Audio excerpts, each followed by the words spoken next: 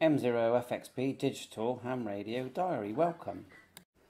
M0FXB, just a quick one showing you how to log into your X6100 Linux system very quickly. So all you do, we've plugged it in with you can see a white USB cable going into the X6100. We've turned it on, we've plugged the other end into my laptop here. So we go Device Manager first, go like so, and double click ports, and you've got straight away, it's come up here, the radio is turned on, CH342, COM5 and COM6. So just go to the one, we're going to use the COM5, right click and go properties, and just make sure you've got it set, port settings here, data bits 8, stop bits 1 and 115200 on that. You can do it on the other one as well if you like.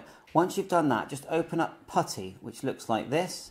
So we'll just put that, I've already got Putty here, P-U-T-T-Y, click Putty, and then we're going to choose serial port here, and this time we're going to choose COM5. When we go COM5, like so, and we're going to put in the right baud rate here, which is 115200, and then we're going to click Open.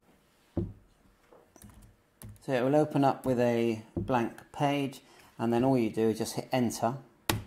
And look, you get the login and user. The login is root, lowercase.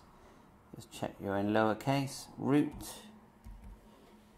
Hit enter again. 1, 2, 3. And you're logged in. So yeah, it's a very fast way of logging into your XIEGU X6100. 7.3, all the best.